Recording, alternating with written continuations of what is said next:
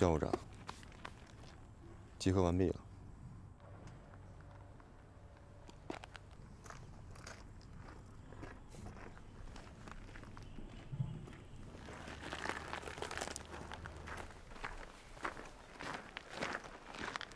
哇，那谁呀？好帅呀！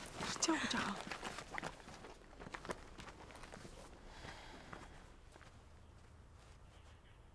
各位学员，我是薛云静，我是你们特训营的教务长。教务长，怎么了？刚才有一名学员迟到了，按照营规得罚。邝教官，他刚才摔了一跤。你给我闭嘴！这有你说话的份儿吗？ 教务长，您看我现在能罚他吗？所有学员都听好了，来到特训营，就要遵守这里的规章制度。12号，为什么迟到？你在挑衅我的权威吗？刚才有人推我。哦吼。 推倒了？谁呀？我没看清。一点基本常识都没有，还有脸说？念你是初犯，给你小小的惩戒。那边，抱着轮胎围着操场50圈，还用我重复吗？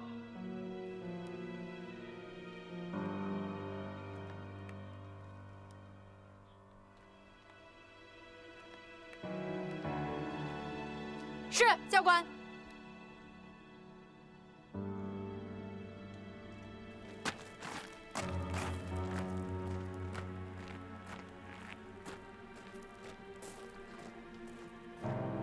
教务长，请您训话。你们所有人要做最坏的打算，最好的准备，因为只有这样。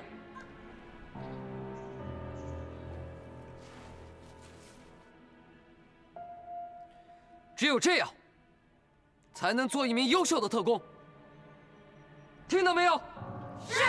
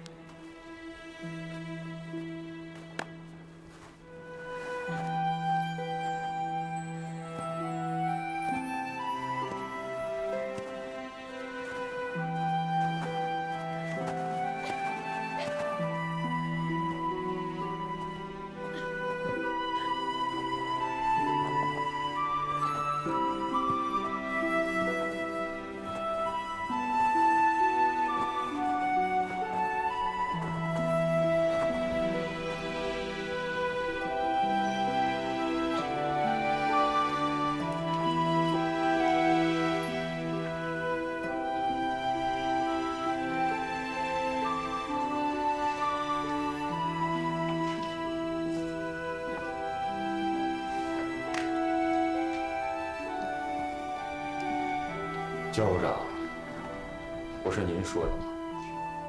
营规大如天，我邝放就是按规矩办事。我怎么觉得，邝教官因为我是你上司这件事情，非常不满意啊？您想多了，我看是你不满我惩戒12号吧？ 该怎么做，我心里清楚。不过有件事我正好要问你：曾九雅考核失败，为什么还能留在这里？教务长，您忘了，在营规当中有一条说，在入学考核当中，如果有学员能表现出让人惊叹的决心，可以予以特赦。邝教官把营规摸得很透啊。营规是薛教务长从德国抄回来的，而且得到了上司的肯定。我矿放就是得好好学习。你放心，我会给你管理学员的权利，但是不要触碰我的底线。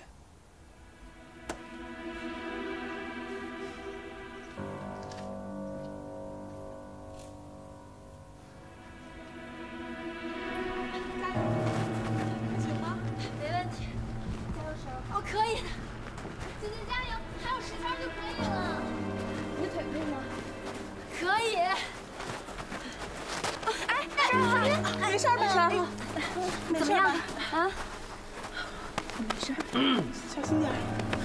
教务长好。教务长好。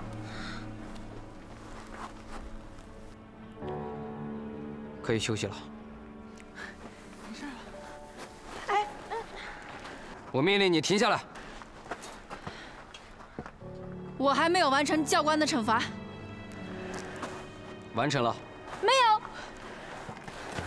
跟我去趟教务处。 报告教务长，我还没有完成惩罚，不可以停。我命令你现在立刻跟我回教务处。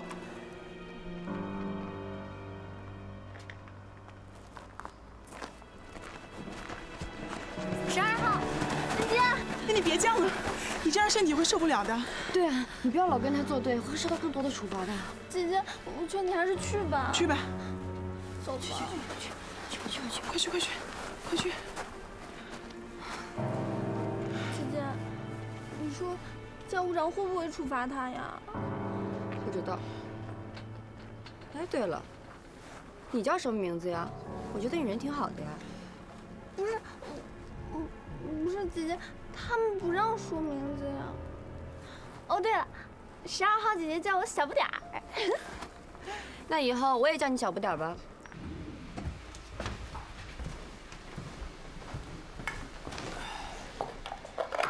还疼吗？报告教务长，不疼了。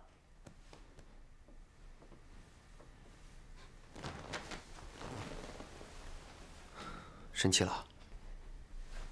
不敢。思琪，怎么了？ 你为什么不告诉我，你就是这的教务长？我之前去南京述职，一直没有时间告诉你。你知道我经历了多少，才拿到这个职位吗？只有这样，我才能更好的保护你。你就是这么保护我的？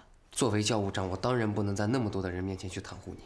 如果别人发现了破绽，你会有多危险，你知道吗？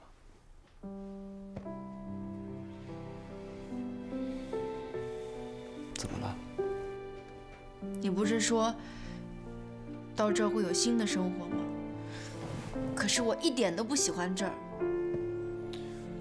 你为什么会不喜欢这里呢？所有的人为了留下来不择手段，甚至有人死了。思琪，新的生活未必是我们想要的生活。 但是我们必须得活下去，只有活下去，才有选择未来的权利。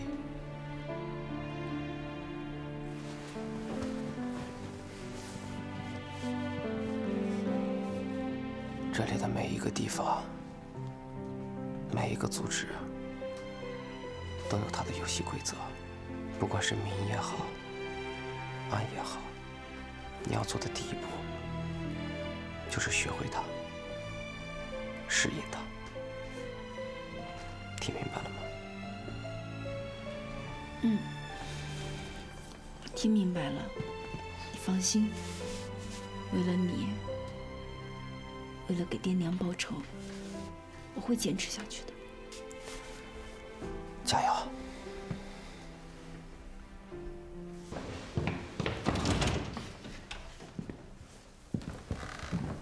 回去之后，记得自己把药涂上。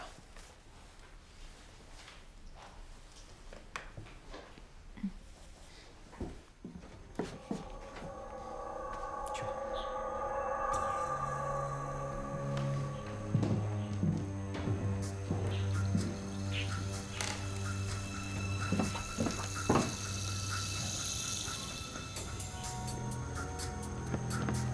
子金，你还好吧？怎么样？微尘，你没事吧？没事我没事儿，你们放心。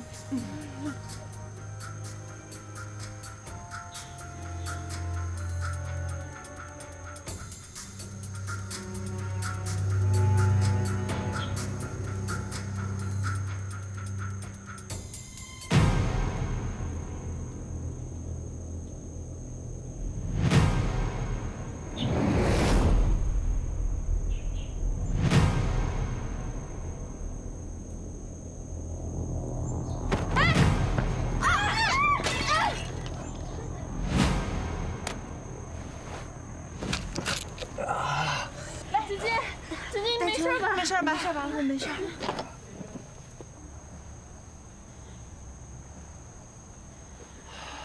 丹晨，你没事吧？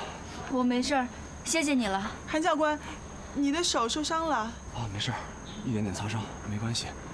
哦，对了，我刚看你受伤了，我特意拿了药给你。我不用了，我有了。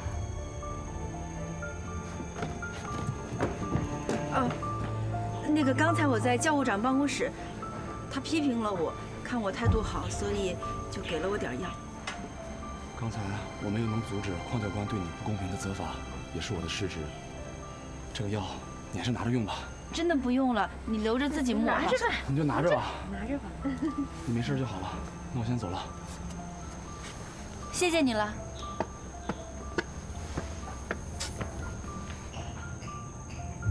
丹晨，这个韩教官人还挺好的哈。在这么黑暗的地方，总得有点温暖吧。走吧。哎，走着你。哎呦，我的屁股！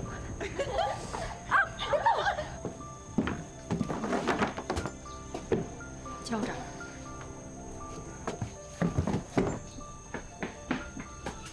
干嘛？放手！干嘛呀？干嘛？看看你的节奏。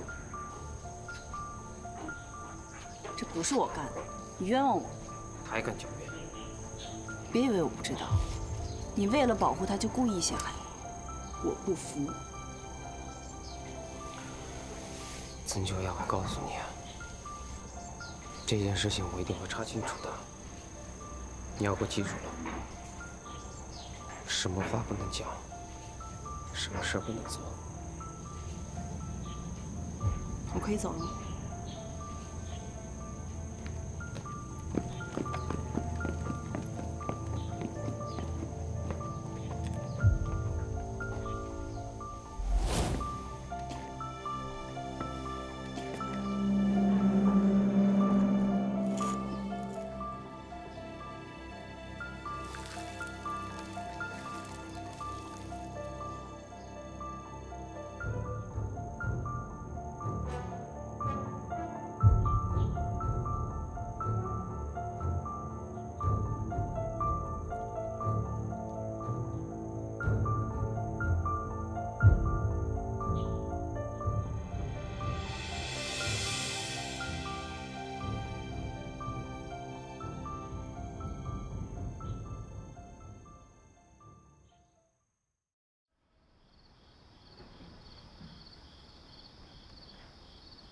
明天我就要回南京了，藏金的事儿你可得抓紧呐。您放心吧，我已经知道段启凡在梁山，我已经派徐东去追捕了。另外，段思琪这边，我也会施加压力，双管齐下。那就好。段思琪始终是个心腹之患呐。你放心吧，只要是藏金到手，我让他们一家人在地狱里团聚。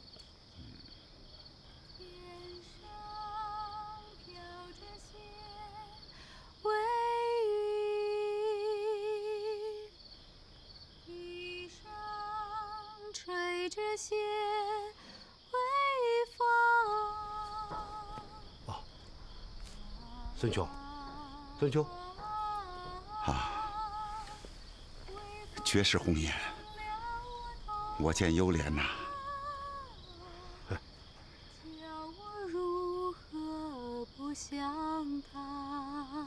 这是我一个远房亲戚，人长得漂亮，就是命不好。丈夫死了，夫家又嫌弃，这不无路可走了，投奔我们了。这月光啊！哎，我听说你也是丧偶多年了吧？是啊。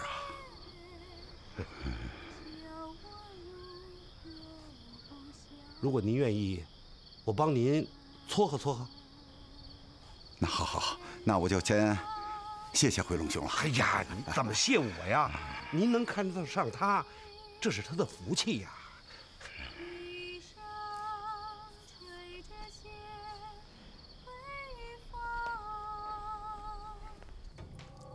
怎么，你不愿意去勾引孙专员？怎么会？我不是表现得挺好的吗？他都让我去南京玩了。哼，难为你啊，还能记住香凝最爱唱的那首歌，什么意思？想用这首歌来向我抗议？没。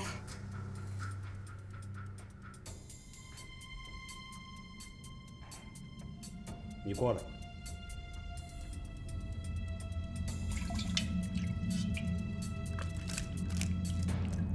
好看吗？好看。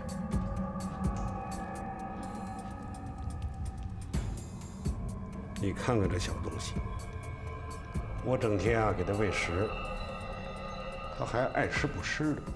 你说，它是不是应该死啊？姐夫，我求你了，我真的不想去，姐夫，我求你了，姐夫。说个理由。因为我喜欢的人是你。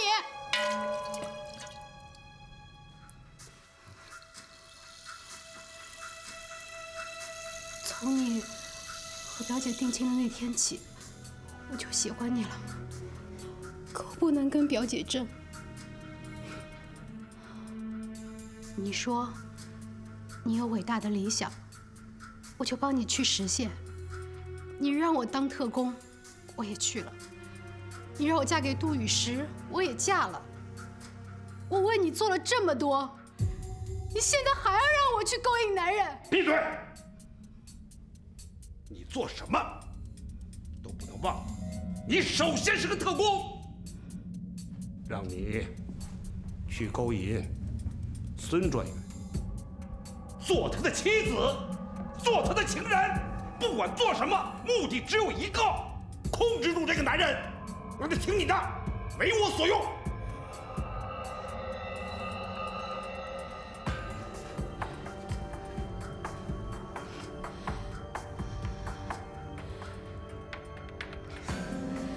你真的要让我去做他的女人？是的。你对我就没有过一丝心动吗？哪怕是一瞬间、1秒钟的爱恋。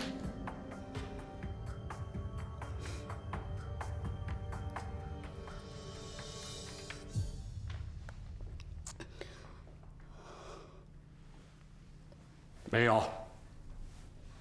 我这一生只爱一个女人，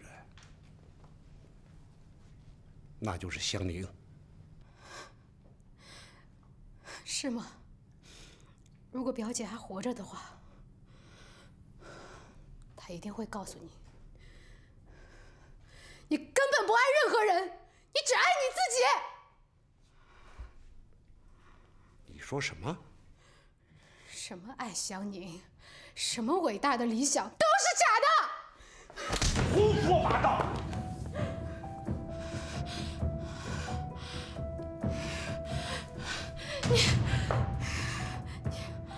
好，我现在就去南京。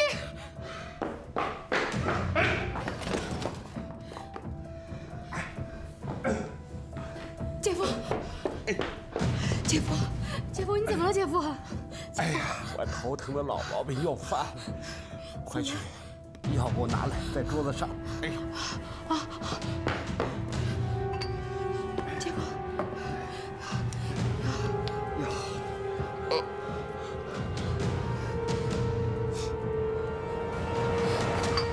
姐夫，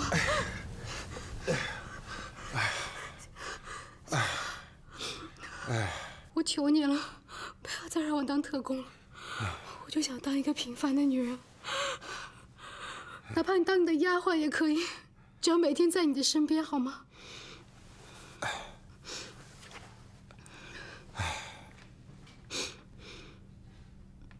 秋叶，其实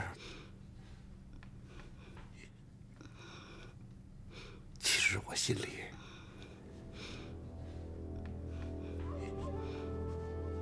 也是爱你的。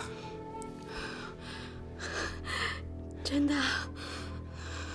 真的。姐夫，哎呀，你知道吗，姐夫，有你这句话，我感觉我这辈子没有白活，我的心都快要跳出来了。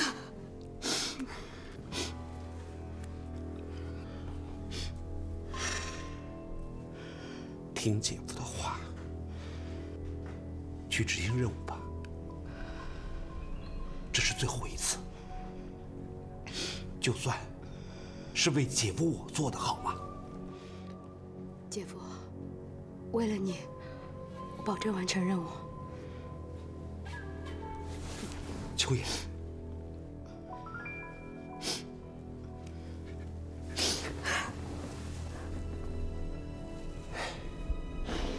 好，太好了。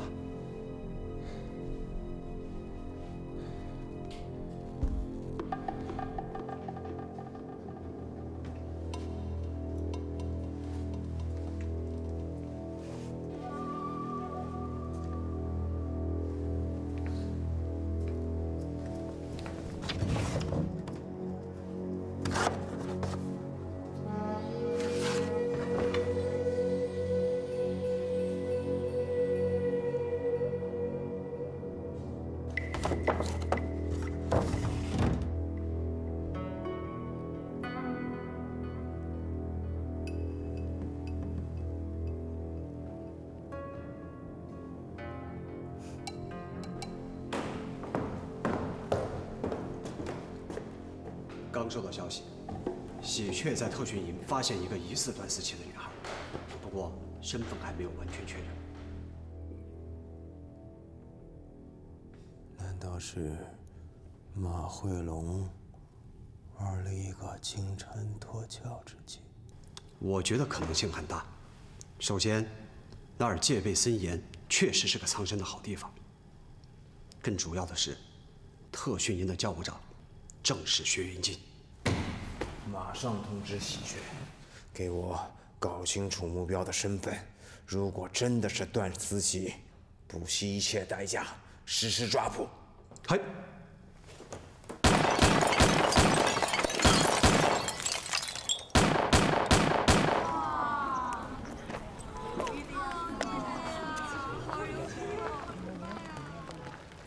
从今天开始，进入实弹练习。技术要领都掌握了吗？掌握了。现在开始试枪。大家一定要小心，千万不要随便打开保险栓。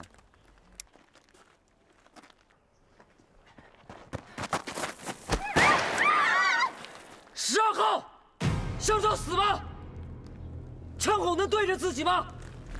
看着我，枪口能不能对准自己？回答，能不能？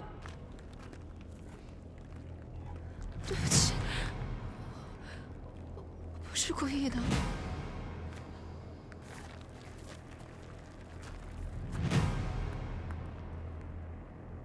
罚你半个月不许训练枪械。教务长，还有1个月就要进行实弹考核，如果12号不能参加实弹训练的话，考核肯定通不过。你是教官，基本功没教过吗？拿着。匡教官，有意见吗？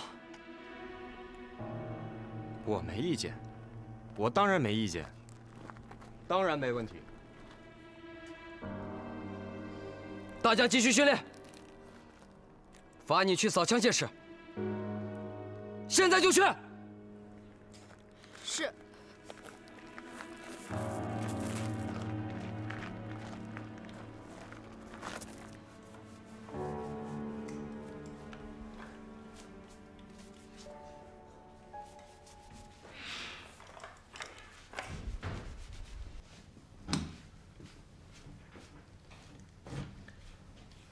还生气呢？我那么笨，死了活该。如果我刚才不凶你，你就真被枪打死了。某些人啊，总有自己的大道理。刚才操场上那么多人，我总不能一直在庇护你吧？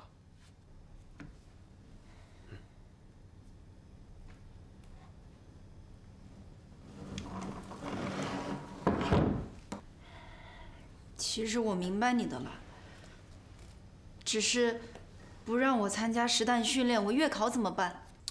其实我并不赞成你们参加什么实战训练。对于你们而言，现在最重要的是对枪械的熟悉和手感。我表演给你看。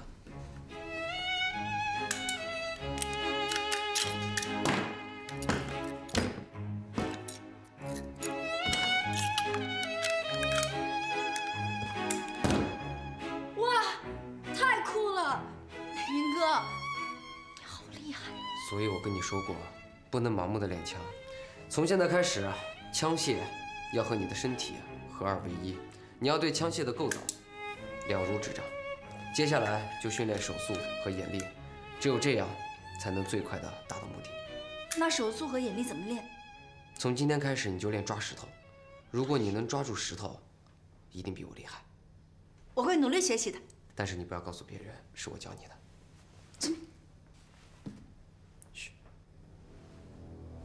有人来了。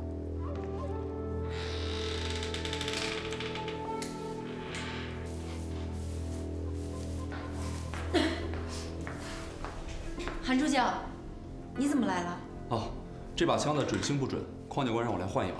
我帮你换吧。啊，没事，你忙你的。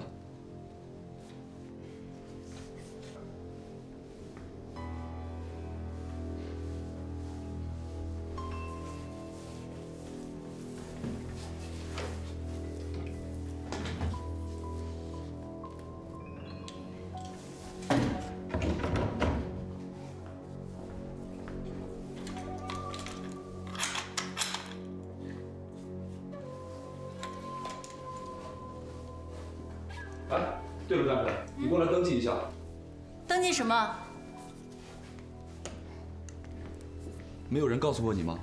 进出枪械室一定要登记，如果数量搞错了的话，按照营规是要被关禁闭的。哦，怎么了？没什么，我就谢谢你告诉我这些。特训营的规矩有很多，而且也有很多人不怀好意。你凡事一定要多留个心眼儿，知道吗？嗯，你总是这么照顾我，谢谢你了。没事。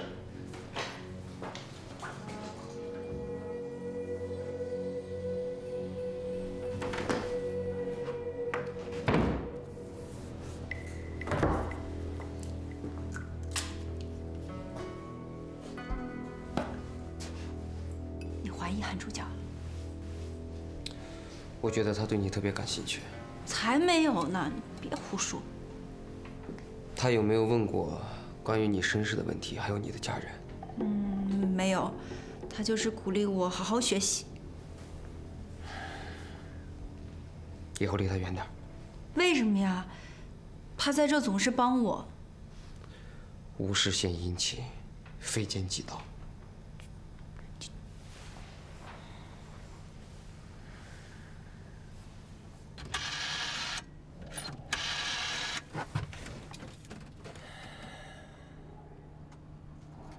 我是徐云进。呀，袁绍在哪儿呢？我在公用电话亭。怎么不拿办公室电话给我打呀？办公室里现在非常不安全，有人在针对思琪。谁在对付他？有2个可能，第一个是KungFu，他现在非常不满我职位比他高，曾九雅也是他弄进特训营的。前几天还有个花盆差点砸死思琪，我觉得都是他弄的。那另一个呢？还有一个，你尽快帮我查一下韩非主教，他对思琪非常的关心，我觉得他另有目的。袁绍，你是不是吃醋了？我是那种吃醋的人吗？你不是，谁是啊？好了好了，言归正传，你还要再帮我查一个人，段启凡，他现在应该在去梁山的路上，我觉得应该快到了。找他干嘛？我想从他那里弄到一些线索，这样的话，我就能带思琪离开特训营了。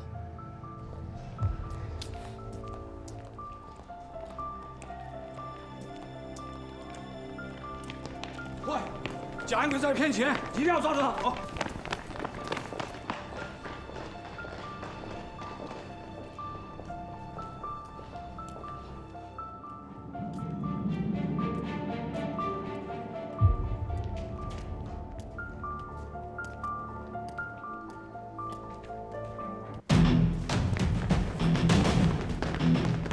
！Ladies and gentlemen, now, thank you. 新郎 ，Do you want to 娶这位姑娘 and love her 到永远吗？俺愿意。OK。新娘 ，Do you want to 嫁给这位先生 and love him 到永远吗？去你个假洋鬼子！你谁呀？你谁呀？你爹！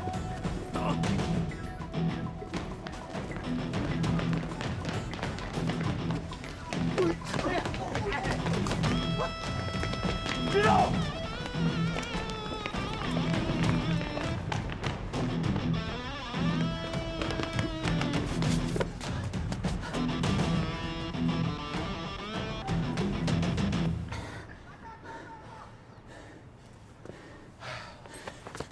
哎呀，教我婚礼赔钱！蛋！哎，你犯事儿了，想跑没门儿！停！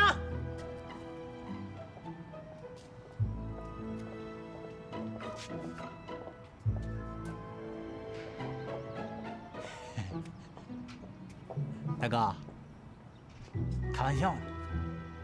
怎么了？没地方去了吧？你认识那个青帮供奉的猛爷吗？那可是我远方的亲戚，我在这儿也得罪不少人。咱们投靠猛爷，有猛爷罩着咱们，谁也不敢把咱怎么样。啊？真的假的？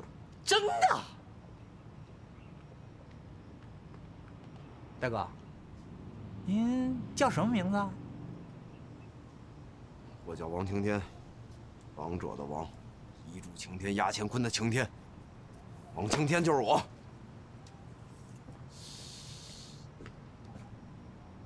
王青天，歪子，霸气！哎，大哥，等会儿。全体都有，立正。报数。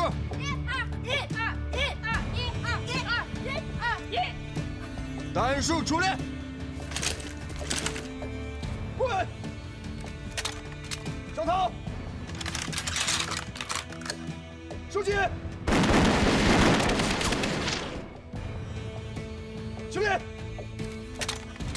归队。手术出列。起枪。上膛。狙击。立正。归队。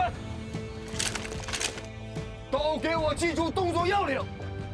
如果记不住，上了战场，死的就是你们。单数出列。匍匐。升起。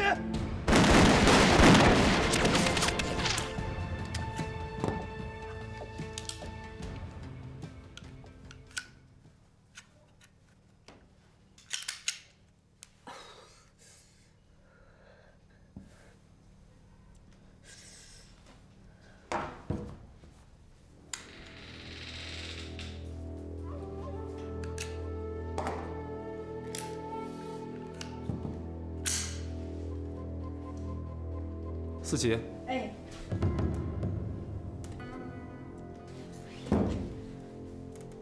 韩主角，你刚才叫我什么呀？怎么了？我说的是湿气啊。哦，这是枪械术语，是火药的气体在枪管上形成的烧湿现象，护理起来会很麻烦。哦，你怎么又来了呀？啊，我就过来看看。你还没吃饭吧？你不要太拼了。我的基础最差，多练练，笨鸟先飞嘛。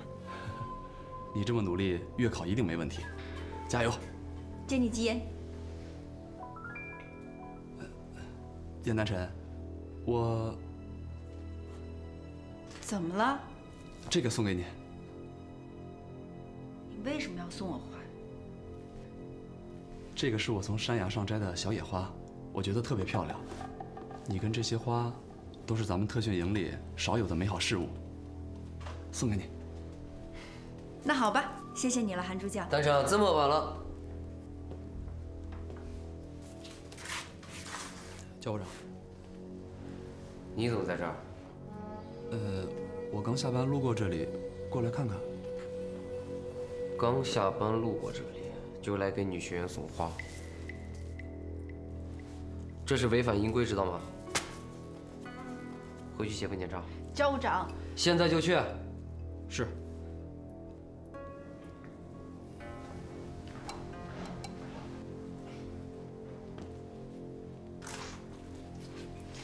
云哥，人家韩助教每次都帮我，你不能那么和人家说话。我怎么说话了？我有说错什么吗？去我办公室。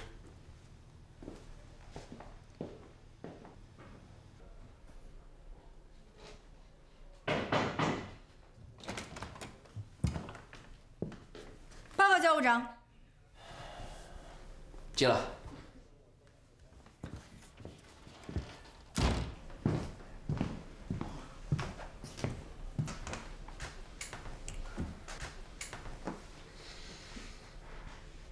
我问你，他刚跟你说了什么？没说什么呀，他就是进来看看。真的？嗯。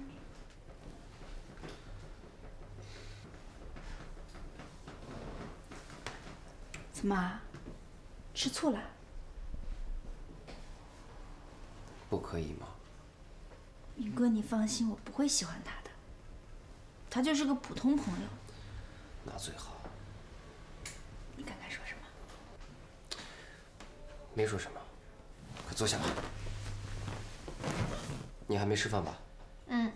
我就知道，全是你爱吃的。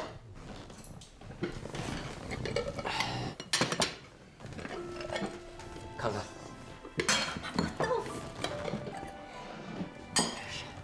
还有一盘。放这，放这，放这。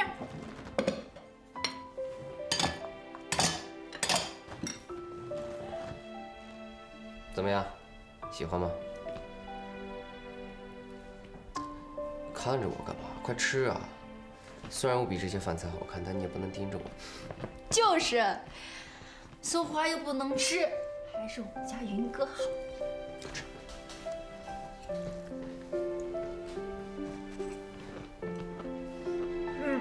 就是这个味道。真是苦了你了。我不觉得苦。我爹说了，以后的路还长着呢，一定会遇到很多挫折。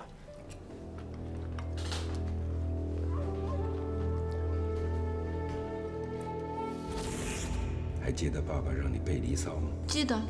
你会遇到很多的挫折，多想想《离骚》的内涵。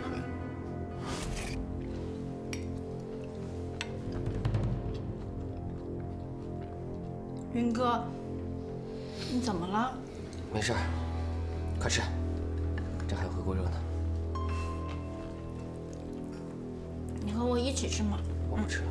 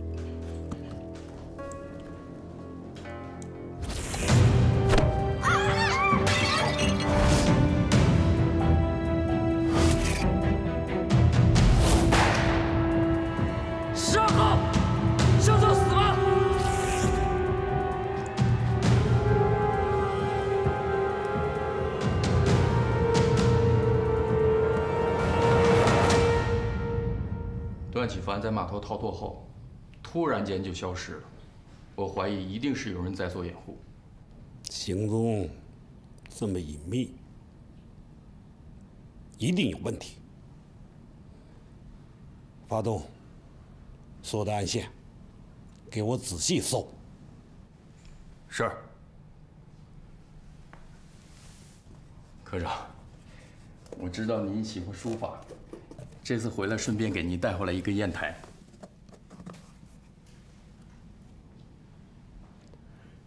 想让我开心啊，先把工作给我做漂亮了，别的都是虚的。属下明白。但是这个北碚石砚，上面刻有乾隆皇帝的诗词。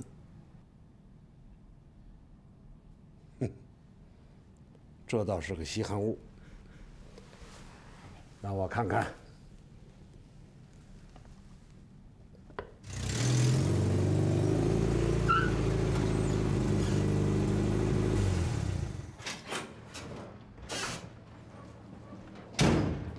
徐队，您怎么在这儿？我刚从南京出差回来，跟科长汇报一下工作。听说云少已经荣任为特训营的教务长。恭喜恭喜了！您客气了。这下矿队恐怕是要闹心了。好了，我走了，再见。再见。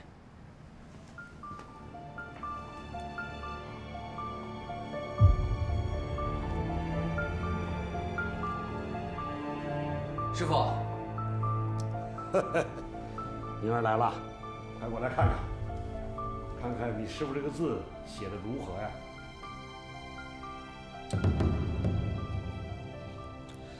师傅这字是写的越来越好了呀，凌厉、激越中又不失洒脱的风范。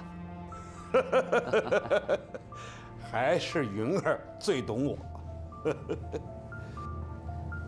师傅啊，我说您这字怎么写的越来越好了？原来换了新的砚台啊，以前怎么没见您用过？这个砚台真不错啊，是徐宗刚给我的。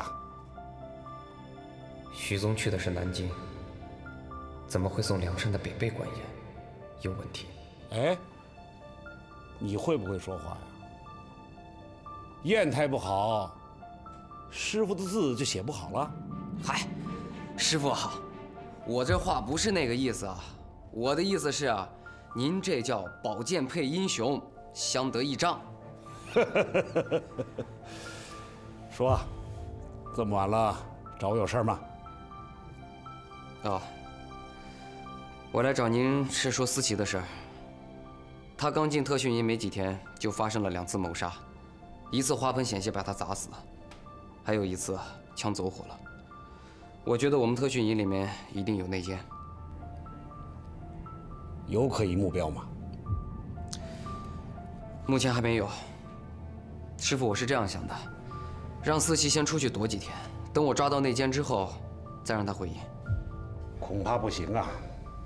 孙专员已经向总部进行了汇报，总部明确指示，1个月之内，如果再找不到那笔藏金的密码，思琪就要回总部接受审讯。他们到底想干什么？一点活路都不给他留。这样吧，我再跟孙专员沟通沟通。不过，你可要抓紧，思琪的时间恐怕不会太多了。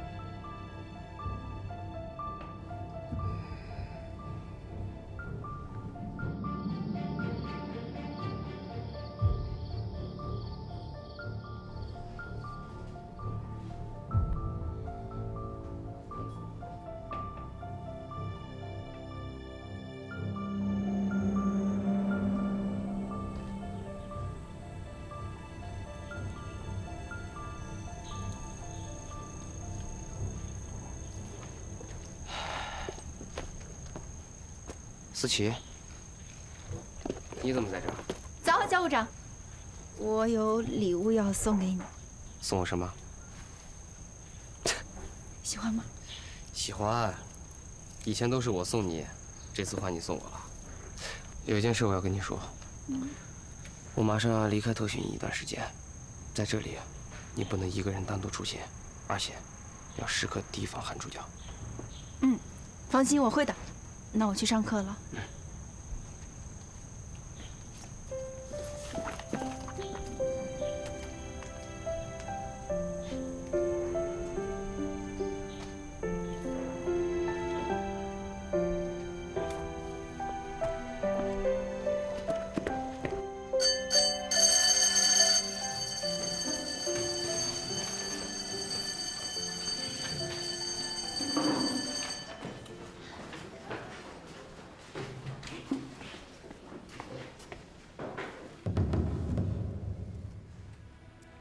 这谁干的？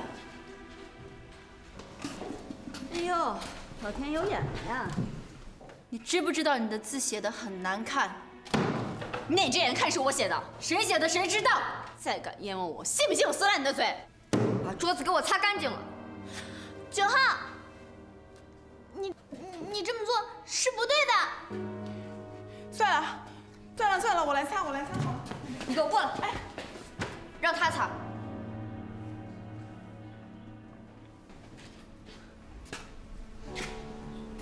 哎呦，你们4个现在是一起欺负我是吗？我好怕呀！是不是贱货？你自己心里清楚，别以为有靠山就了不起，我不吃你这套。有本事我们训练场比一比，写这些算什么呀？比就比，我怕你啊！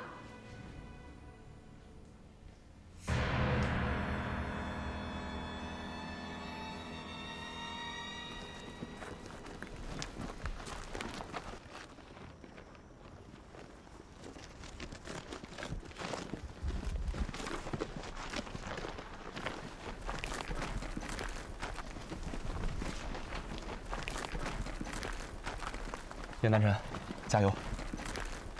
韩助教，你也是要袒护他吗？你也加油！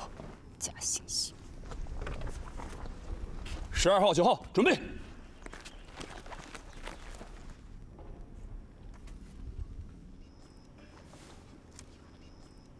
开始！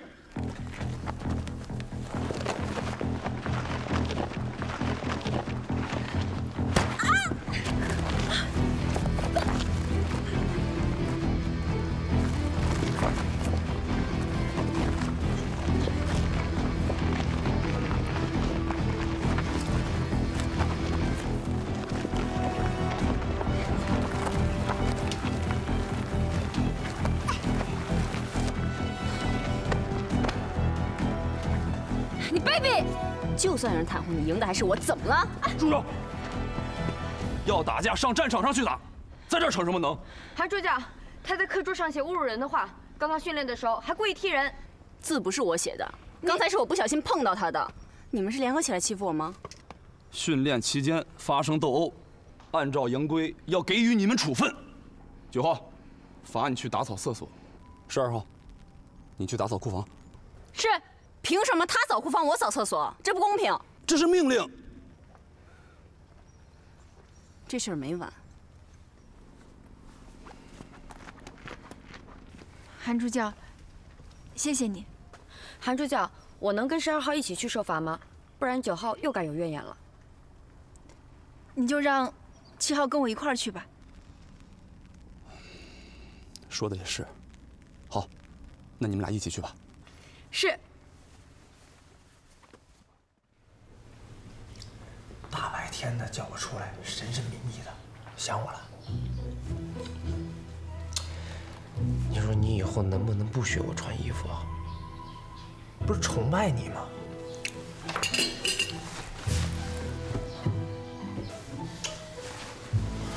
哎，有事跟你说。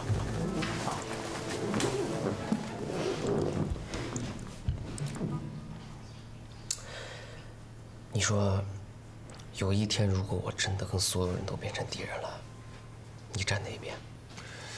当然是离你远一点了，哥们儿又不傻。像是你说出来的话。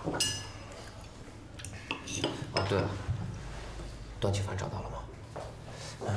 现在只查到段启凡到达梁山那天，古镇发生了枪战，具体是不是针对段启凡，我们还需要时间去调查。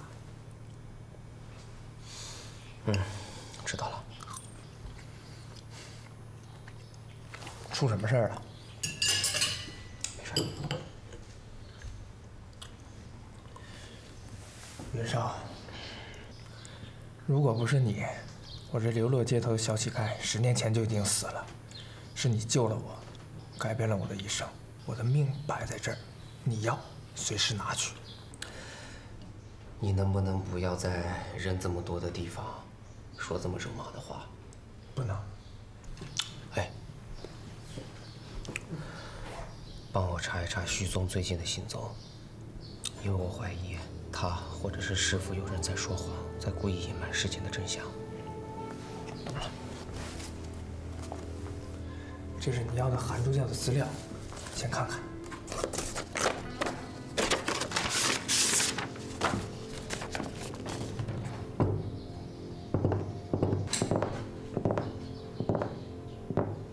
怎么了？没有什么可怀疑的，一个老好人而已，背景很干净。这背景也太干净了吧？我不觉得，我只觉得你在公然打击情敌。你想想看，一个老好人当了特工，从来没有出现过重大失误，父母双亡，没有妻子，没有家庭，没有孩子，背景这么干净，这个人一定很可疑。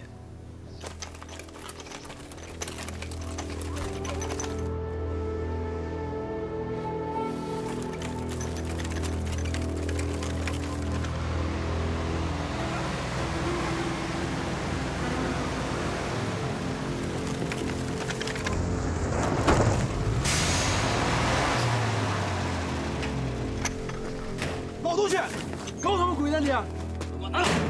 对不起。赶紧走！快，走啊！再不走我开枪了！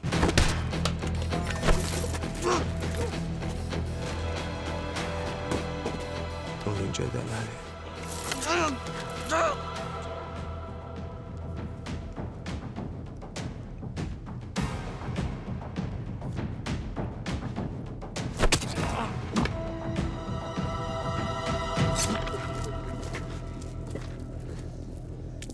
进入特训营后，你们就直接去仓库，谢学会把目标任务带到那里。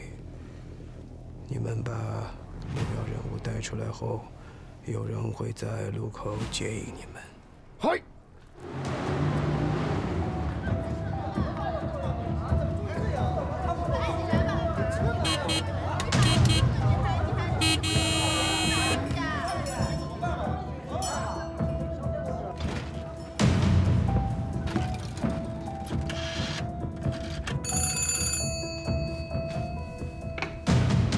喂，我是云锦。教务长，有何贵干啊？燕丹臣在哪儿？燕丹臣在哪儿？我怎么知道啊？我又不是他助理。有人要伤害他，现在把他保护起来，送到我办公室来。教务长，您开玩笑的吧？我哪有那么多人手去保护他呀？自己的特训营里怎么可能有危险？如果他出了事情，你承担得起这个责任吗？徐云静，我告诉你，论资历我比你老，论能力我比你强。这是命令。喂，喂，你有什么资格命令我？东西！累死我了！你就知足吧。要是邝教官在的话，这活可轮不到我们。韩教官对你可真好啊！哎，你说他不会对你有意思吧？喂，别瞎说，讨厌动听。打扫完了吗？韩助教，马上收拾好了，把这些备录拿到车上就完事儿了。嗯。7号，来，帮我把作业本送到教室，我来帮忙推车。是。韩助教，不用麻烦你了，我可以的。没事儿，这活儿还得男人干。哎，韩助教，我自己可以的。燕南辰，我没有别的意思，我就是想在力所能及的范围内给你点帮助，请不要拒绝，好吗？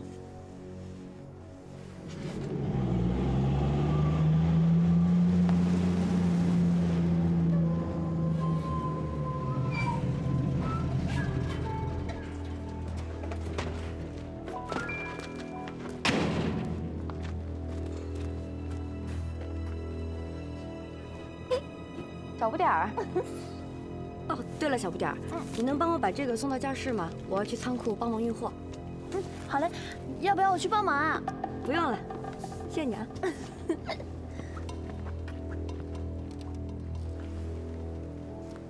南辰，车来了，咱们抓点紧。好。东西都装上了吧？都装好了。好，看看有什么没落的没。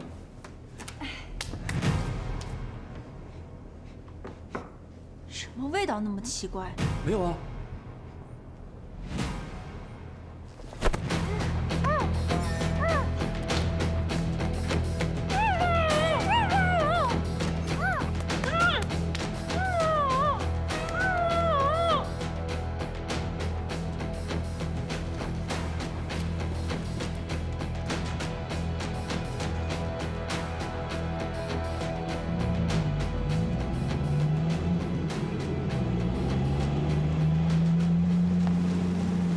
快就走了。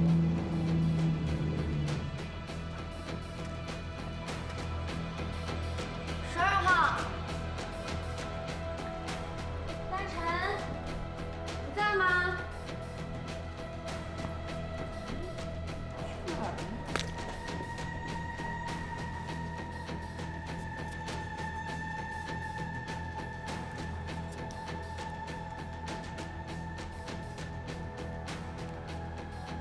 乙醚，糟了，肯定是出事儿了。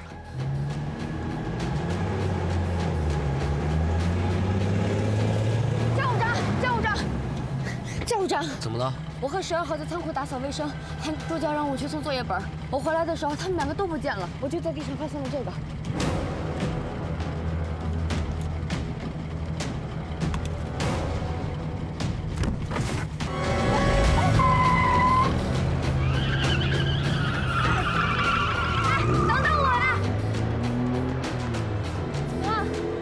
可能出事了，快，我们去告诉教官。走。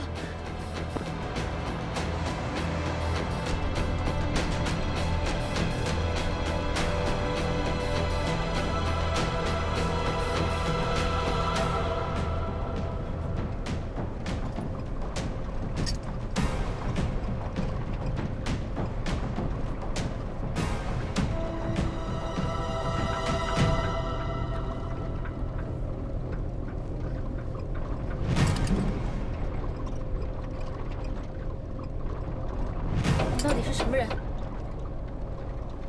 我知道你有很多问题想问我，可我为什么要告诉你？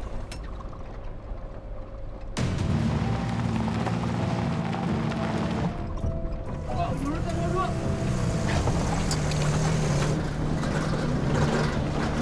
薛云静，云哥，老实点，别动！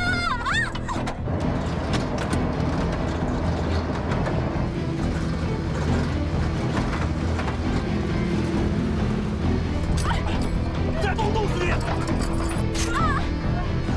老实点！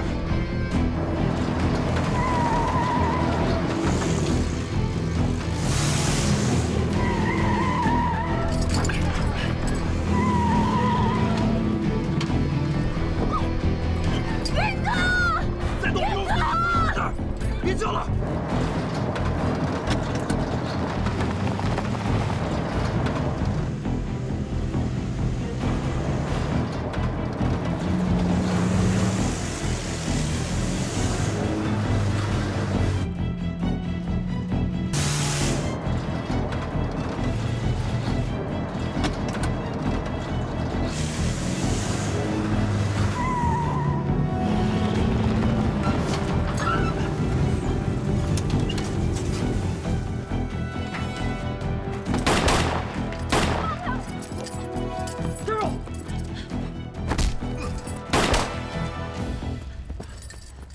事吧？对不起，云哥，我没有听你的。先不说这么多了，我去救来。说，为什么绑架思琪？你到底什么目的啊？铁人姐，咱们两个的目的都一样吗？都是为了段家那笔藏金。谁派你来的？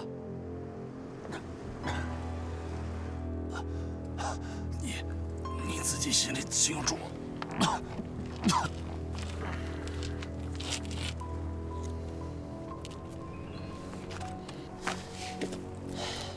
云哥，到底怎么回事？我也不知道。你说没事吧？没事。走，我带你离开这里，这里太危险了。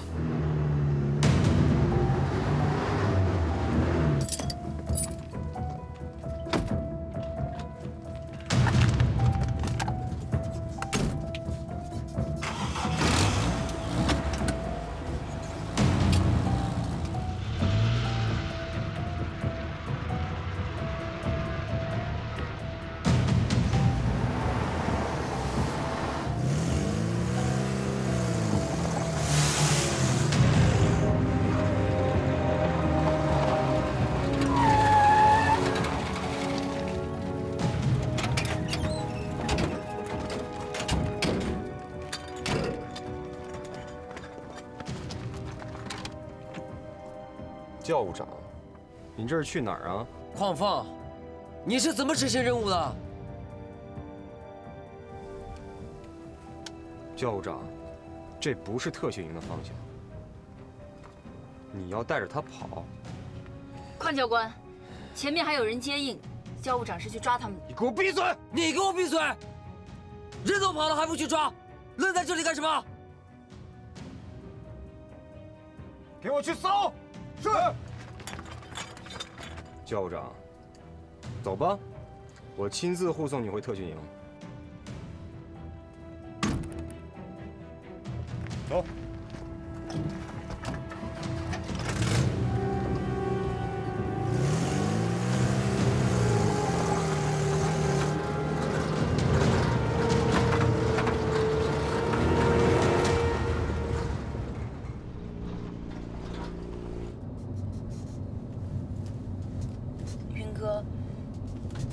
刚才韩助教说的是什么意思？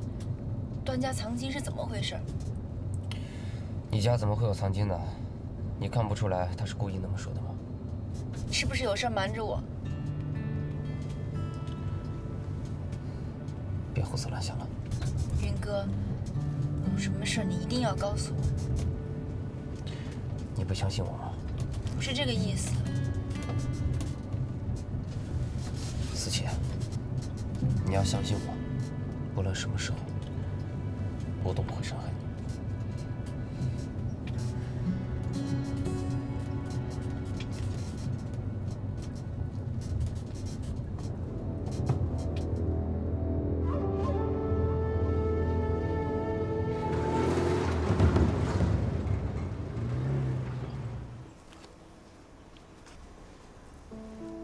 手还疼吗？不疼了。我想睡觉了。那你睡，我在这陪着你。不用，给人看见了，对你都不好。你让7号来陪我吧，她是我的姐妹。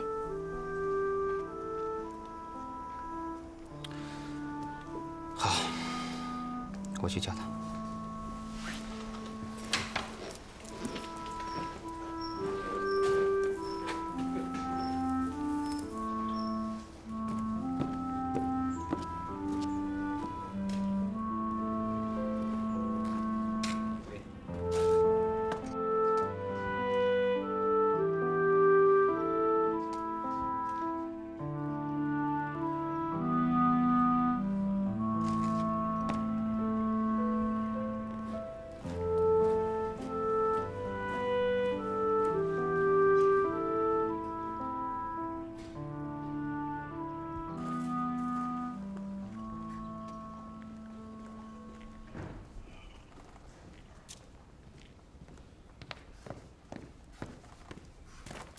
小鱼，我需要你的帮助。有什么事儿你尽管说。我想查清楚韩助教为什么要绑架我，这对我很重要。你要我怎么帮你呢？趁他现在还在医务室，我要想尽办法靠近他，问清楚。交给我。师傅。嘘。思琪怎么样？没事，受到了皮外伤，要不您进去看看？让他好好休息吧，这里有外人，不方便。嗯。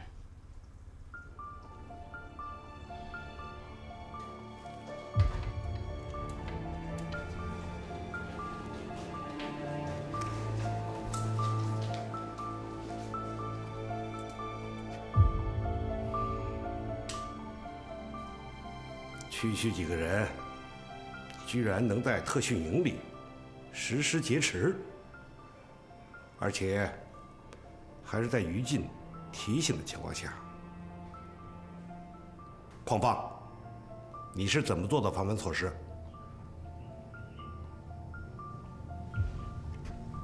他的同伙抓到了吗？还没有，不过我在武城的主要干道设置了管桥。身份查清楚了吗？他现在属于昏迷状态，无法审讯。医生说，最好的状态也得明天上午。查清楚身份，立刻向我汇报。是。是。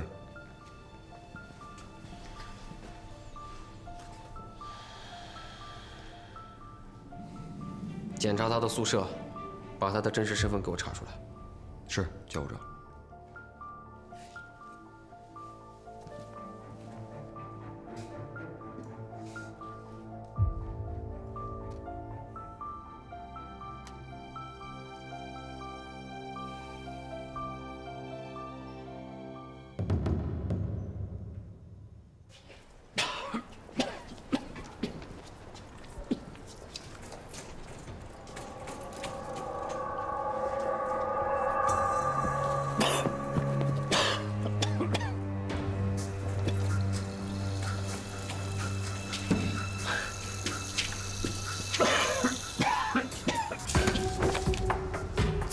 是我，你怎么在这儿？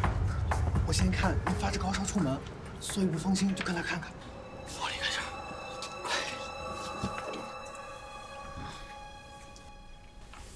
子刚，谢谢你，我好多了。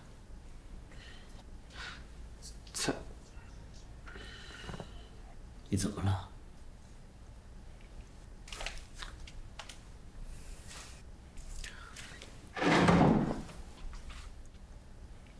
蔡叔，你是共产党吧？这怎么可能？这话可不能乱说。我没乱说，小鱼以前就隐约跟我提起过。这段时间我也一直在观察，您今天是去做任务了吧？我看您发着高烧，你到底想说什么？你让我加入吧，我想为这个国家承担起更大的责任，我随时都做好了流血牺牲的准备。我就是一个药店的老板，你弄错了。我没弄错。小鱼当初加入国民党的时候，我看你们情绪就不对。还有，您今天出去的那个皮箱里装的是发报机吧？我计算过重量和密度的。别说了。蔡叔，你就让我加入吧。我累了，你先出去吧。蔡叔，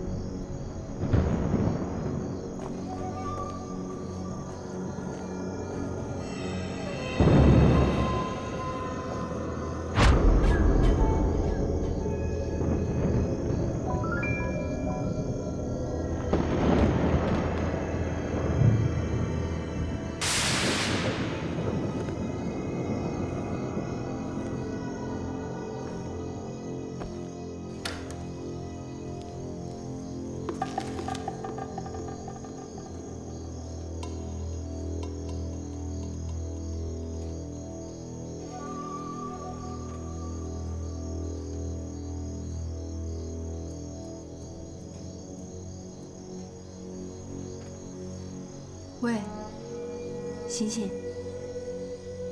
喂，醒醒！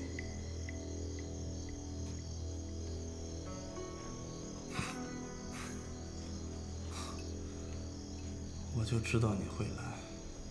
为什么？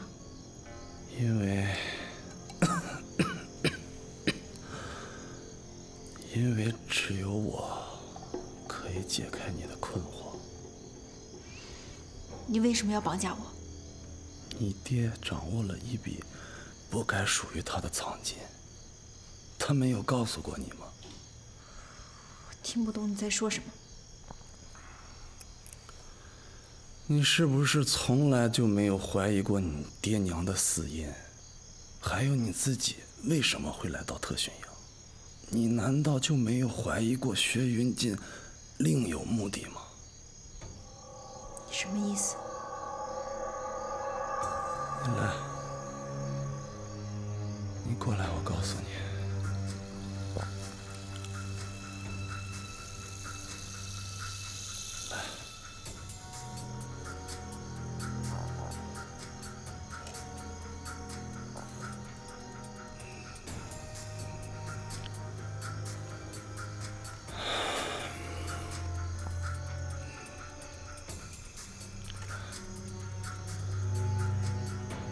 其实真相就是，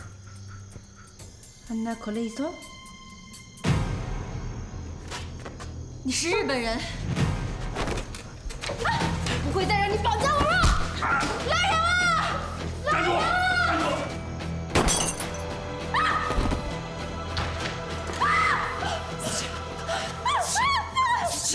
是我，是我，是我。啊，云哥，你赶快回自己的房间去，这里交给我来处理。云哥，去。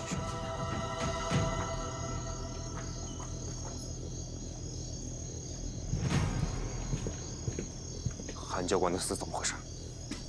他要逃跑，我把他杀了。逃跑？守卫呢？守卫是你在问我吗？守卫。放开我！你抓我干什么呀？放开我！你放开我！怎么回事？报告长官，为什么杀你之手？报告长官，7号装神弄鬼引开了我。我没有，我只是去收床单，他就把我抓过来了。收床单？我看你是星寒的同伙，你故意把守卫引开，你帮着星寒逃跑是不是？你说？我没有啊。教务长、教官好，我手受伤了，让7号帮我收床单和被罩。不是，教官，就是他在装鬼。你不要胡说。12号，你在干什么？我之前一直在病房里，我听到一些奇怪的声音，就大喊了几声。哎，你刚才一直在门口，你应该听得见的。我好像听到了。12号，匡教官，你一会儿怀疑7号，一会儿怀疑12号，是不是连我也要怀疑？教务长，你不希望得到事实的真相吗？你早这么关心，绑架的事情就不会发生。人是我杀的，我会去向总教官解释。你回去吧。我等教务长的结论。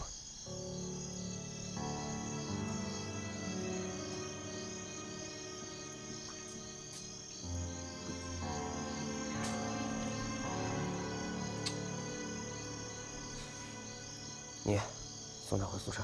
是。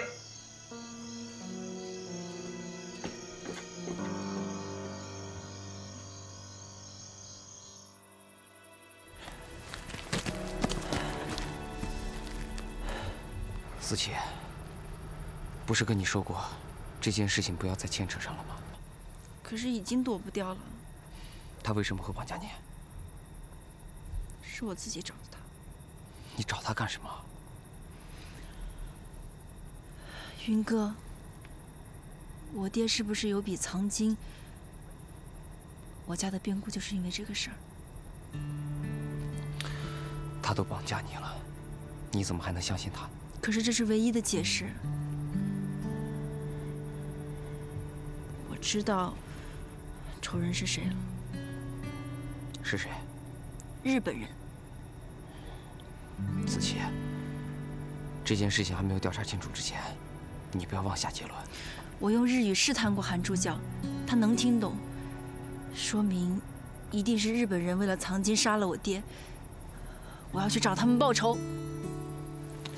子琪，报仇的事情就交给我，你好好在这待着，好吗？可是我不想逃避了，既然他们知道我在这儿，我也逃不到哪儿去。云哥，我要加紧训练，不管多苦多累，我都可以接受的。我要学会保护自己。你不在的时候，我自己能保护自己。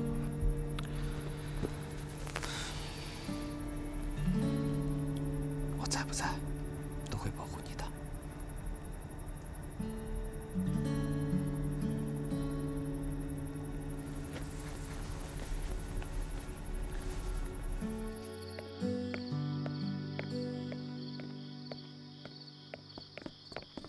怎么样？没事吧？小雨，我已经知道谁在那儿。吓死我了，是我啦！小不点儿，你悄没声的躲在那儿干嘛呀？喂，我刚才听见医务室有枪声，我好怕，我就躲起来了。怎么了，姐姐？是韩助教想要逃跑，被人打死了。啊？你没事吧？我不好好的在这吗？是他还想要绑架你吗？他……哎，你头发上有东西。你问那么多干嘛呀？大人的事儿，小孩别管。我是关心你们呀，你们有事别瞒着我。小雨姐姐，你就告诉我吧，告诉我吧，告诉我。睡觉去。哦。走吧。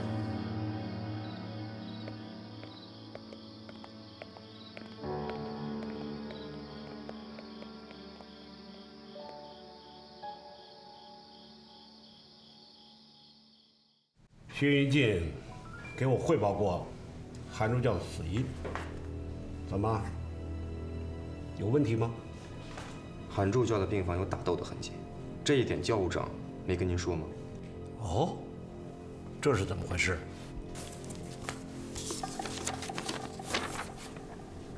这是我归纳的疑点。事发之后，我去过那间病房，但是还没有等我查清楚，就被薛云静给逼走了。但是我已经注意到地下有一个女人的血脚印。12号，你在干什么？我之前一直在病房里，我听到一些奇怪的声音，就大喊了几声。恰巧，段思琪的鞋上有血迹，结合着种种证据，我怀疑段思琪当时引开守卫溜进了房间，结果被韩助教给绑架了。这时候，薛云进到了，把韩助教给杀了。薛云进的报告里没提到这一段，他想掩饰什么呢？科长，我觉得薛云进想带着段思琪逃离特训营。说，段思琪当时被救下来之后，我发现薛云进的车正背离着特训营的方向跑。这不是特训营的方向，你要带着他跑。前面还有人接应，教务长是去抓他们。你给我闭嘴！你给我闭嘴！人都跑了还不去抓？那事发之后，韩助教确实有同伙存在，但是你想想，他刚把段思琪救下来，又怎么可能带着段思琪一起去冒险呢？所以，他在撒谎。薛云进这个人不可信，我觉得您要留个心眼。给我暗中监视薛云进和段思琪，尤其是他们两个人单独在一起的时候，我要知道他们说的每一句话，每一个字。是。不能让他有任何的察觉。明白。科长，在薛云进的办公室做点手脚，有点麻烦。我会找机会把他调开办公室的。那我先出去了。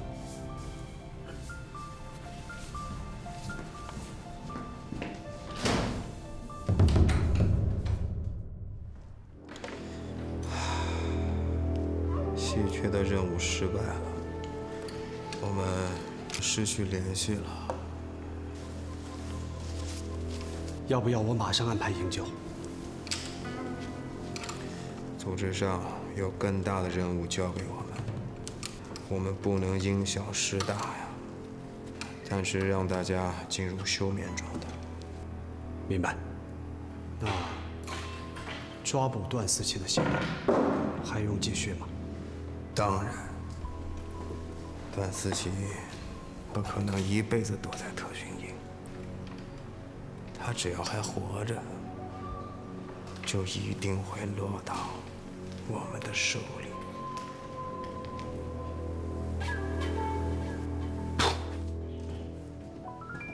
师傅，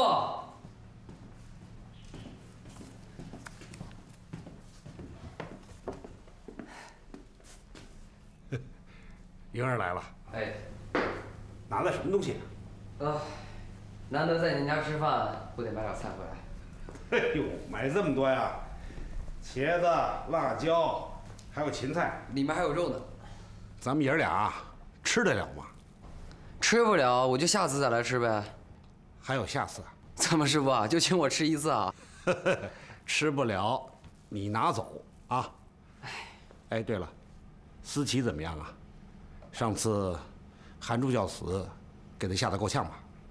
思琪还算机灵，上次一出事儿，就跑回自己病房了。好了，不提这个了，你先歇着，师傅去做饭，做好了我叫你。师傅，我来做吧。让你歇着你就歇着。哎，师傅，多放点辣啊！哎。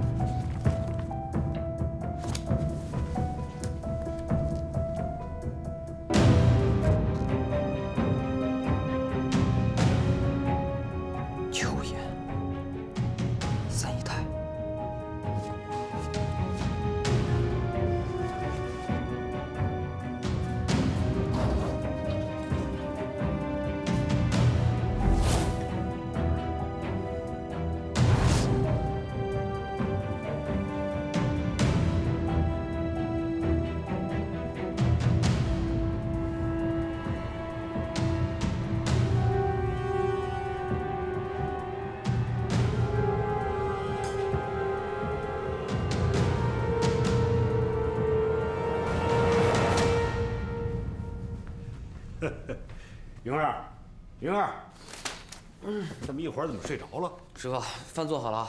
哪能这么快呀？师傅这只手啊，切菜实在是不方便。你去啊，帮师傅把菜给切了，最后师傅来炒。师傅啊，您就别管了。今天呀，让您尝尝徒儿的手艺。好，我这个做师傅的，终于可以尝到徒弟的手艺了。那我去了。哎。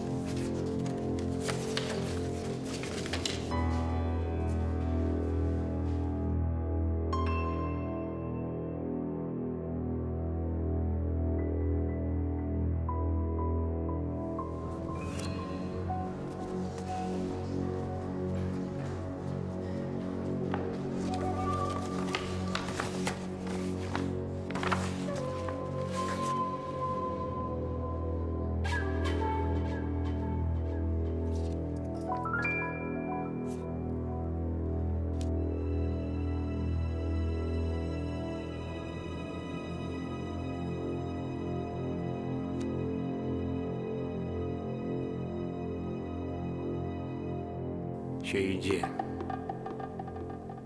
你到底想干什么？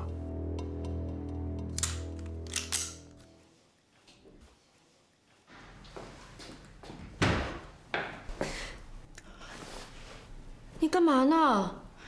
对不起，我在练枪呢，没子弹的。你怎么在这儿练枪呀？我就是瞎练。我说你怎么第一堂实弹考试成绩就那么好？原来在这开小灶呢。谁教你的？我自己想的。你真聪明。小鱼，你怎么来了？哦，我看你又没有来吃饭，给你带了点吃的。来，小鱼，你真好，在这儿有小不点儿，有大壮，有你，我真的好幸福啊！小不点儿小了点儿，大壮有时候大大咧咧的。你虽然个子小，不过就像我姐姐一样的照顾我、保护我。那当然了，我是江湖传言的小鱼哥。小鱼哥，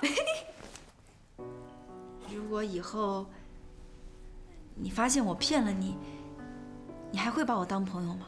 当然会了，每个人都有自己的秘密，好朋友不就是要相互理解的吗？小鱼，我不想再隐瞒你了。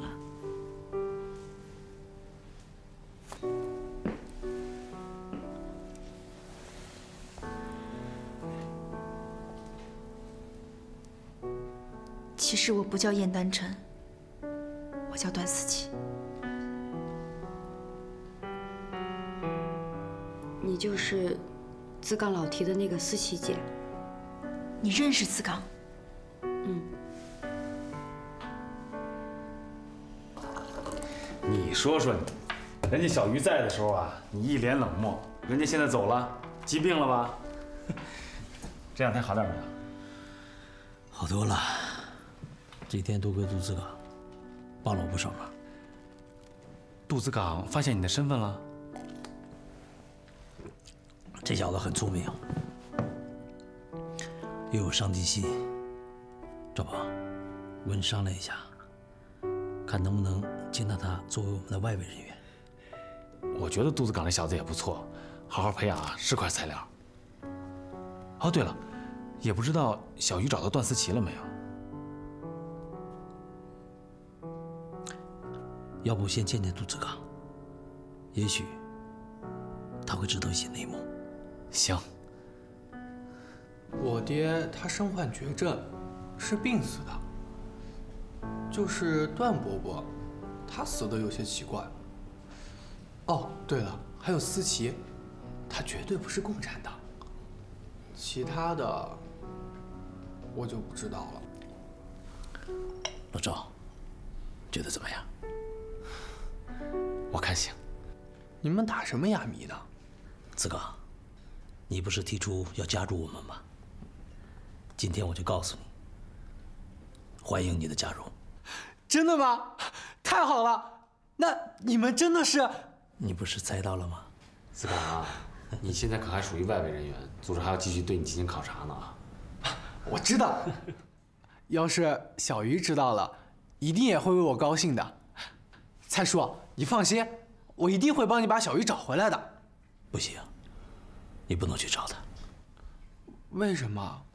小鱼参加了国民党特训营，在岐山受训呢。国民党特工？不行，我要去把他找回来。站住！小鱼的事，我们不能管。小鱼当初就说有事儿跟我商量，我当时太忙了，没顾得上他。要是我多关心关心他的话，也许他就不会走了。我一定要把他找回来。你给我站住！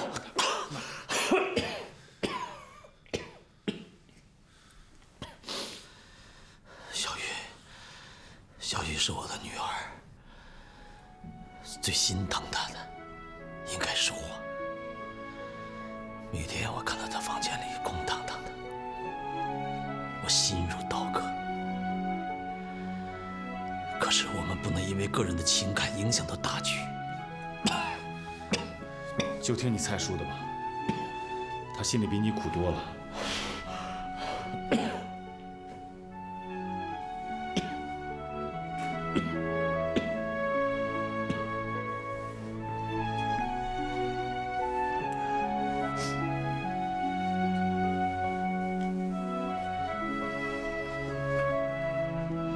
蔡叔，不能这样啊！如果要是能够用我的命换回小玉的平安，我宁愿去死。可是现在还不是时候。但是，我们也不能看小玉走错道啊！小玉不会走错道，我相信她一定会渡过难关的。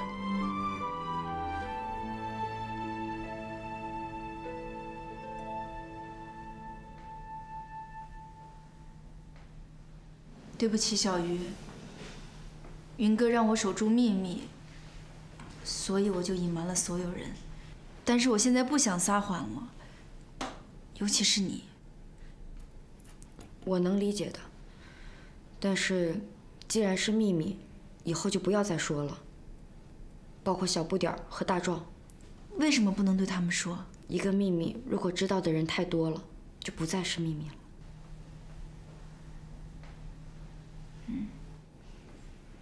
对了，你不觉得薛云静的理由很牵强吗？就算是避祸，也没有必要非让你加入特训营，更没有必要威胁你通共啊。也许他有事儿瞒着我，但我相信他是为我好。你就那么信任他吗？除了他，我还能信任谁啊？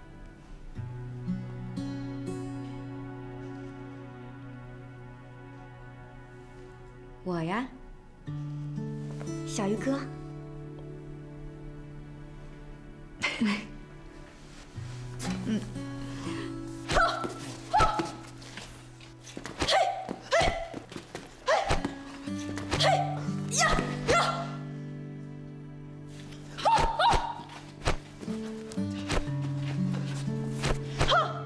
休息会儿吧。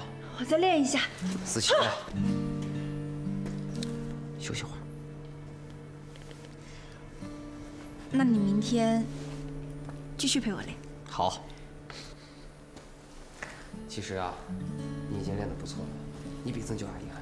真的呀？真的。可能是我今天比较放松吧。遇到什么开心的事情了？不跟我分享一下？嗯？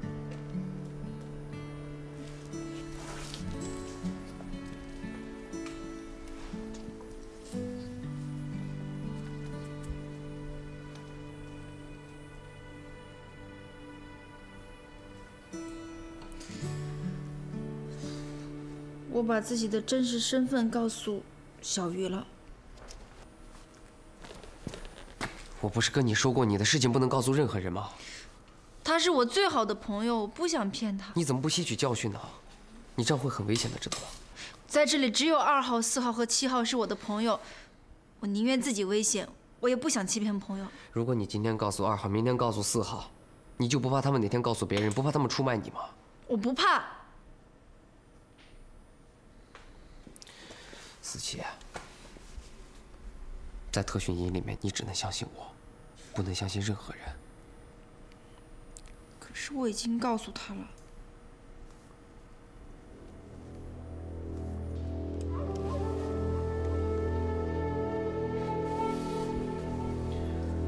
等你以后遇到真正的好朋友，就把你所有的秘密都告诉他。你怎么长白头发了？哪有？你别动。你肯定是像我想的长白头发。瞎说，我看看。掉了。骗我？我没有骗你，刚才掉了。你就是骗我。骗你干什么？我看看你有没有白头发。我肯定没有。我看看吧，云哥，看看，我得把你的帽子摘了。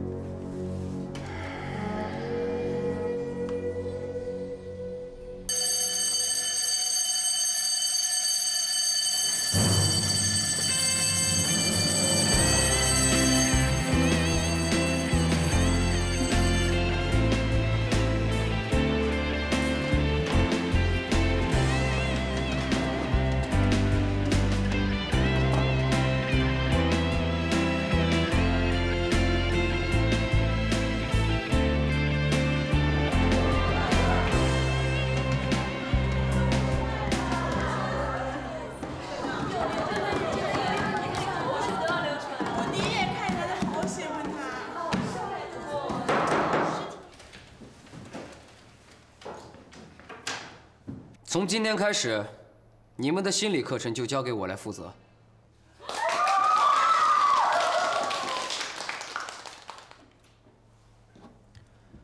今天，我要先跟大家做一个小游戏，需要有1位学员来配合我完成。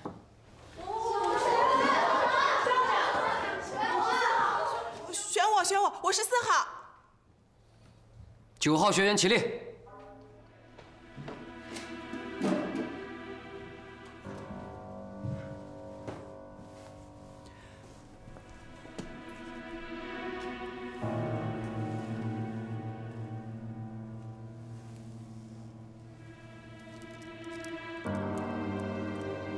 你的发卡掉了，这不是我的，那就送给你。 我才不要这种廉价货！廉价货？你是从哪里看出来它是个廉价货的？这钻一看就是假的，金子倒是亮晃晃的，但明显就是镀金嘛。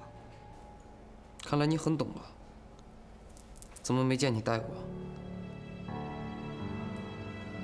你不要说是因为学员们不允许戴这些首饰，你们这些女生，谁不私藏几件首饰啊？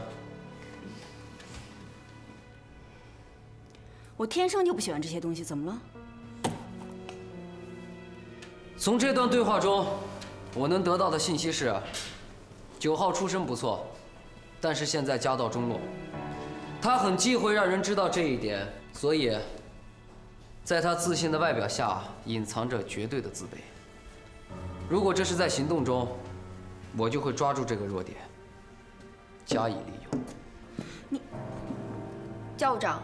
你是怎么知道的？我问你们一个问题啊，有几个出身贫寒的人，能一眼就分辨出首饰的真假？教务长，为什么说他家道中落了嘞？他对首饰的分辨能力非常的强，证明他曾经非常喜欢。可是他刚才又说从小就不喜欢首饰，那只能说明一个原因，这就是在撒谎。所以。 他一定有一些不想让人知道的过往。你明明坐下。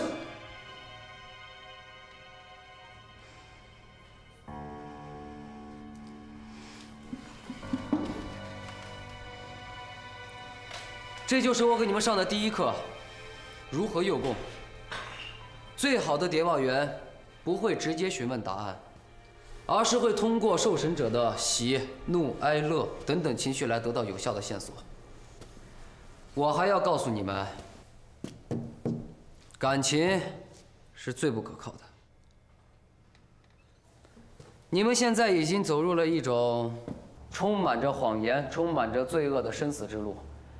如果你们学不会如何利用情感来表达自己的情绪，你们的下场就会像9号学员一样。 被敌人发现弱点，一击致命。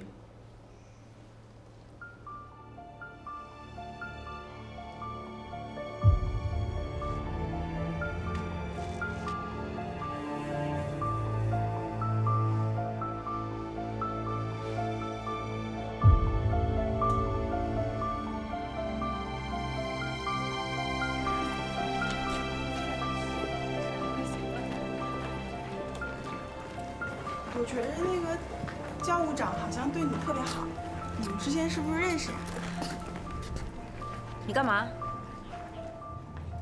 找你有事儿。他没空搭理你，跟你有关系吗？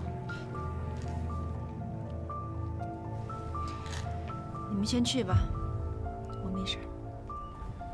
去吧。哦。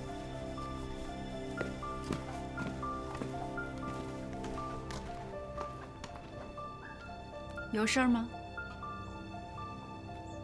是你让他羞辱我的，对吧？我不知道你在说什么。如果是因为这个事儿的话，我想你问错人了。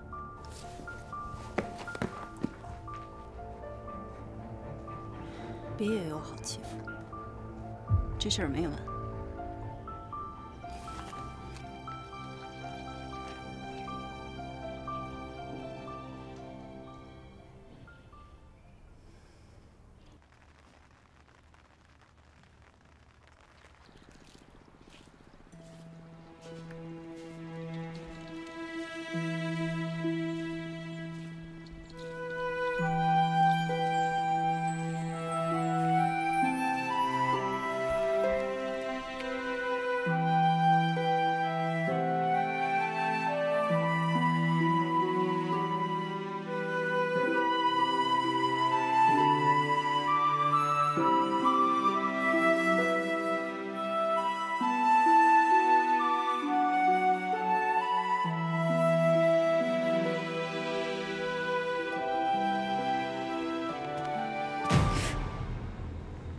在想什么？有时候，我好像不太认识你。你是说上课内容吧？这也是你的必修课。你说的每一句话都要反复的算计，我不想成为这样的人。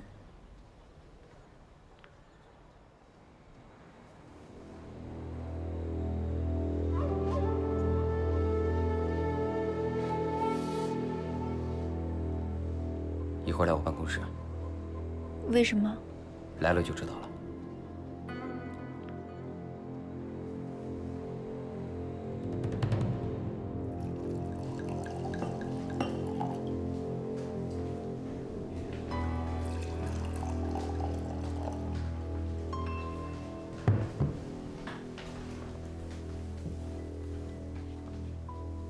你知道今天是什么日子吗？是我们重逢的第100天。你还记得呀？我当然记得了，我就算把我自己都忘了，我也不会忘了这么重要的日子。云哥，谢谢你。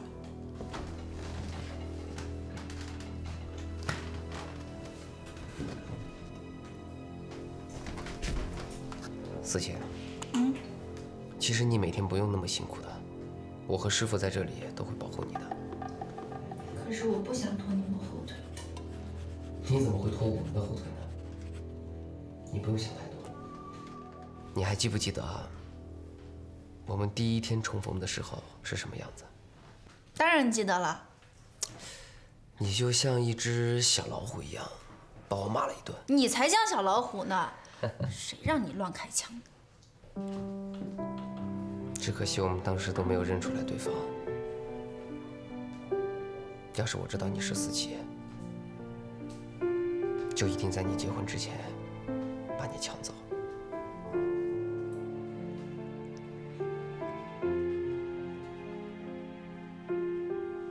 如果时间能重来就好了。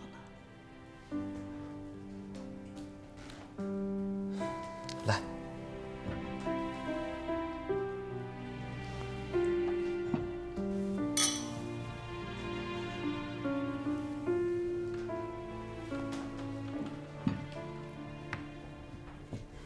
哦，对了，你结婚那天，你爹有没有跟你说什么重要的话？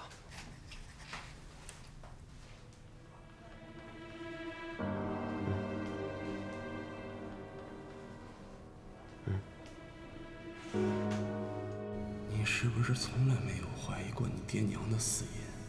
还有你自己为什么会来到特训营？你难道就没有怀疑过薛云锦另有目的吗？你结婚那天，你爹有没有跟你说什么重要的话？我那天心慌意乱的，所以什么事都不记得了。怎么会？那可是你爹的遗言，你也再想想。云哥，你干嘛总问我那天的事儿？你到底想知道什么？我想多了解了解你，可以吗？如果你要骗我的话，就骗我一辈子吧，好吗？你这话说的，是在鼓励我让我骗你吗？我宁可你骗我一辈子，我也不想我知道真相以后会崩溃。你对我真的很重要。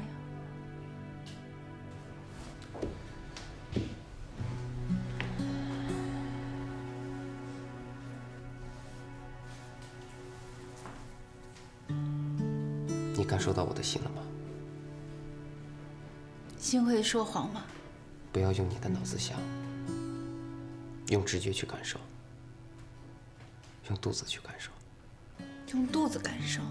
肚子饿了就要想吃饭。你没有听见你的肚子在咕咕咕咕咕的叫吗？那我们就先吃饭吧。好，先吃饭。Jess，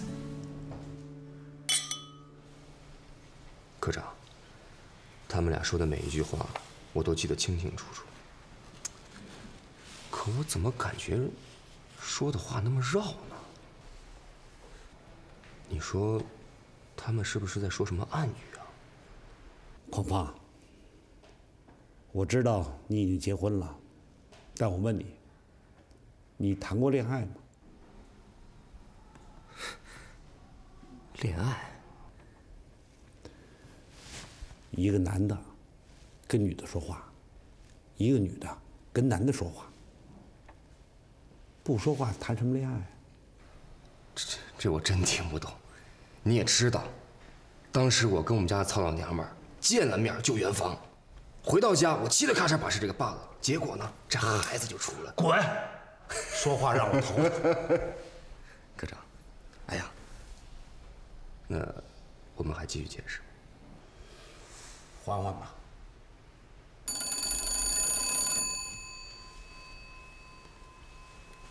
喂，师傅，是我。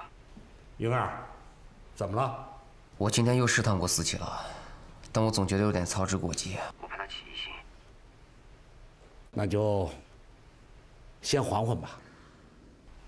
哦，对了，师傅，马上就要月考了，虽然一直是我在训练他，但他底子太差了。孙专员给的时间也快到了，这可怎么办？考试的事儿，你在底下自己处理就行了，别的事儿我来管，只要你努力。是师傅，谢谢你啊。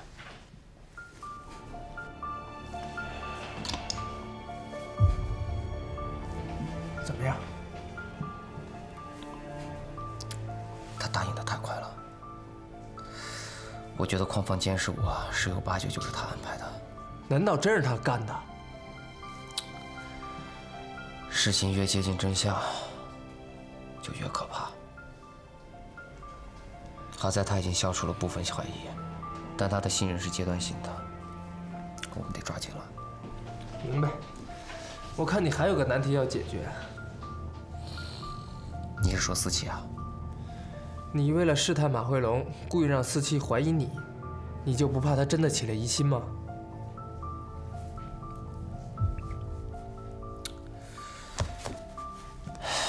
只要他平安就好，其他的想不了那么多了。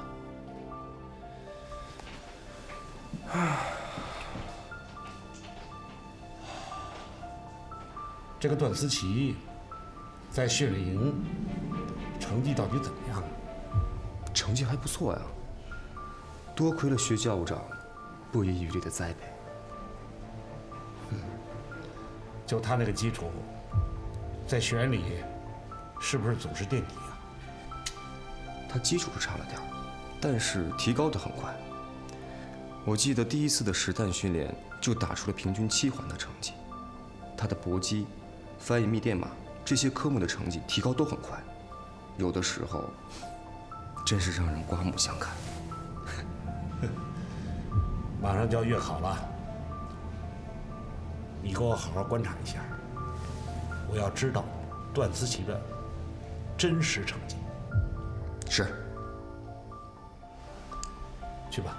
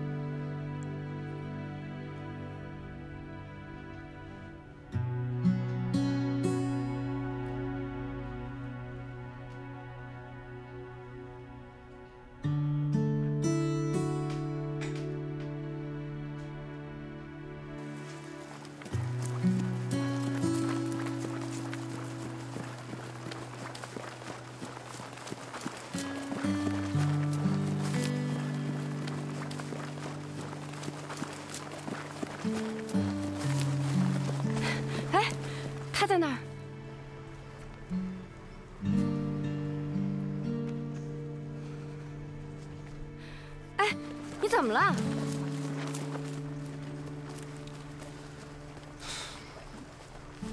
哎，你再跑撞树上了，你怎么了呀？跟他吵架了？小鱼，我怀疑他欺骗了我，不知道怎么面对他。有什么好不知道怎么面对的呀？当面问清楚去啊！我问过了，可是他总是转移话题。那就一定有问题。下三滥，以后再偷看，把你抓到教务处去。小鱼，谁在看我们呀？你没有发现吗？这里的每一个人，包括厨子、医生，甚至是清洁工，都是经过训练的特工。他们时刻都在监视着我们。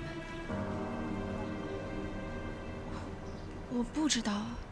思琪，训练营不是一个简单的地方，你要学会保护自己。如果你怀疑薛云静，要么你就找他问清楚，找到答案；要么你就当做什么事儿都没有，仔细观察他，找出线索。讨厌撒谎，我要找他问清楚。三姨太本名秋妍，1年前她嫁到了杜家，杜宇石死后，她就失踪了。1年前，也就是说，有人1年前就开始布局了。这个人啊，很有可能是你师傅。我又查到了三姨太另外一个身份，她是你师傅的小姨子。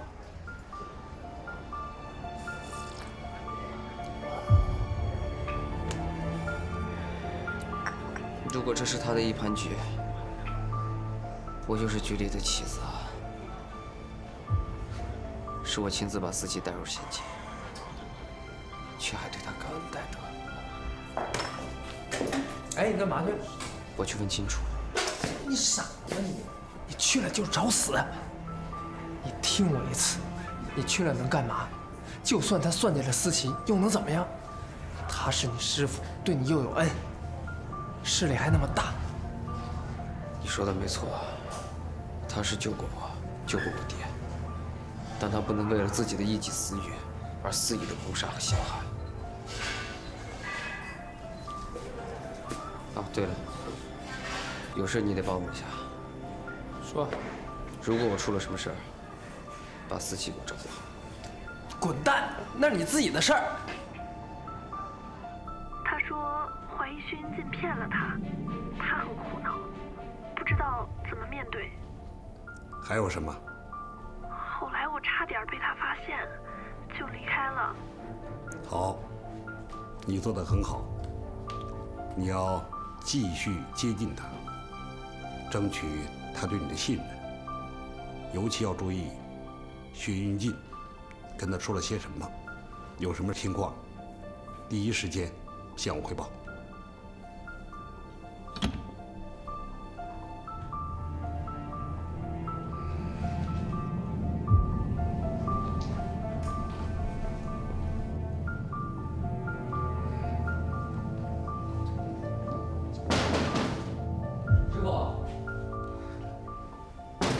师傅，进来。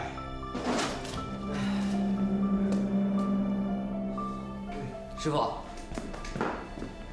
师傅您怎么了？哎呀，这头疼的老毛病又犯了，疼死我了。我去给您拿点药。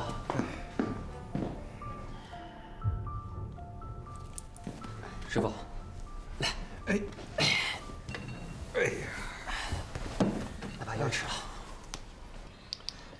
哎，来。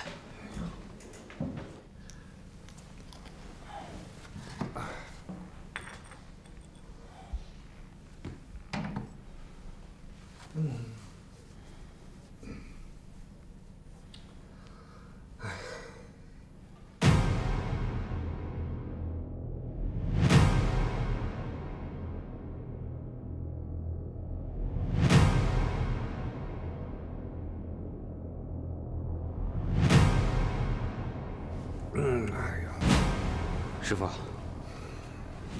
要不然送您去医院看看。去医院没用，我这个病我知道。你找我，是不是有什么事儿啊？